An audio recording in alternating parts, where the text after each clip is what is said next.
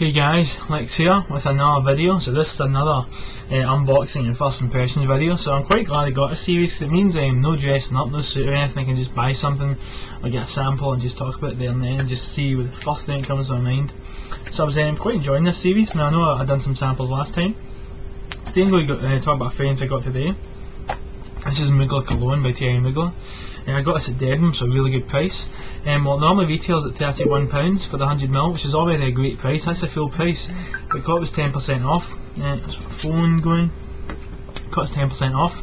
It was down to 27 and I had £15 in points to spend, so I ended up getting it for 12 quid, so I can't complain for 100ml. So nice enough box, you know, Mugler Cologne there, Thierry Mugler. All Mugler stuff's quite classy, quite nice. So let's see. Put it up here. Some packaging. The lid part here. There it is. So yeah, there's a box. Put that there for now. And yeah, here's a bottle there. If you look, quite a nice bottle. Looks like it's got a chip in it. Style wise, it's quite cool here. So, and also another thing to mention is, I'll take the lid off here. It's got a wee protective lid. It's also a splasher spray. You can unscrew this part here and take off the atomizer and use it as a splash, which is cool. So can't complain. Kind of like CK Shock and Aqua Fahrenheit, you can do that.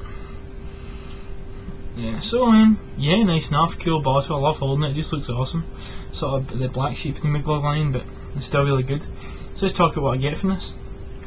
So let's have a spray here. I like the plastic cap's not really too cheap. It has a logo on it as well, which is cool. So very, very fresh vetiver, you know. It's not like Encre Noir or Guerlain's vetiver, but it's dark and earthy and rough and rugged and manly. This one's very fresh, very, very nice, soapy, you know, clean, just an overall clean, soapy, very nice scent. Really, really good stuff. Really enjoying it. Awesome. So yeah, I mean, for 12 quid, I'm really looking forward to wearing this when the weather gets better. This is like probably my go-to summer scent, along with Invictus. I don't know if people say it, but Invictus is a pretty crowd pleaser, but I'd rather wear this personally. But man, this stuff is great. My friend Ross actually pointed out, he sniffed this, gave him some, and he mentioned that it was like leaves. You won't mind there's wet leaves in the ground. I said I agree, that's what it sort of smells like. You won't mind there's sort of wet leaves and stuff, and then it goes to more woody when it dries down. He's actually got an excellent nose. His nose is a lot better than mine, so he picks out a lot of good stuff. And it's true, this stuff's really just clean. It's just clean all the way through. It's great. On initial spray till when it finally dies out, it's just awesome. Lasting power so far, this is sort of moderate projection, moderate longevity. Can't really complain. It does sort of shine in warmer weather, you see. So yeah, not that we get much warmer weather in here in Scotland. So yeah, just a cool bottle. I love holding this bottle. I just love it. Look at it. Love holding this bottle. It's awesome. So I'm really, really glad to have this for sure. Awesome stuff. So yeah, I'm looking forward to wearing this. This is just a really fresh, clean soapy scent. I know a lot of people compare this scent to Creed's original vetiver. Again, Creed's original vetiver is a better scent, but you do pay for it £200 a bottle, so you can see. But this one, yeah, this one came out first. This came out in 2001. I believe original vetiver I think came out in 2003, 2004. So this is the original one. Creed do that quite a lot. They take it as an original fragrance like XS or anything. Chanel's Platinum Grease, and they make an improved version of it, which isn't too bad because I know like Polo Green is technically an improved version of Givenchy Gentleman. I personally think Givenchy Gentleman's better, but that's just me. So yeah, really, really good scent. A lot of people don't like it though.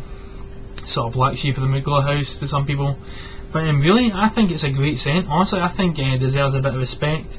Really, really good, and for the price, I mean, even at full price, £31 RRP, £31 for a 100ml bottle, that's out of shop RRP, and for a Thierry Mugler scent, that's pretty damn good. For the quality of scent you get, it's a very, very fresh, very nice scent, very clean. For the quality of scent you get, you know, you can't really complain. So this one's great. Really, really like this one so far. Just awesome, awesome stuff. So yeah, guys, that's my sort of first impression of what I get from Mugler Cologne. This is just a short video, not the longest like the rest of them.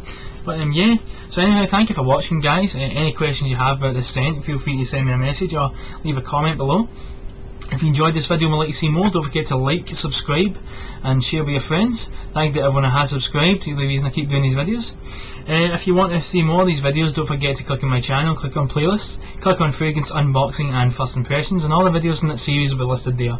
You can also Google my name followed by the series or video you want to see, and Google should find the playlist of video for you easily. The song I use in the intro will also be in the description, along with a link to my blog. So yeah guys, this is a short video today on Mugler Cologne by Thierry Mugler, released in 2001. Excellent scent. This is the latest formulation, by the way, just to mention. So yeah guys, thank you for watching and have a nice day.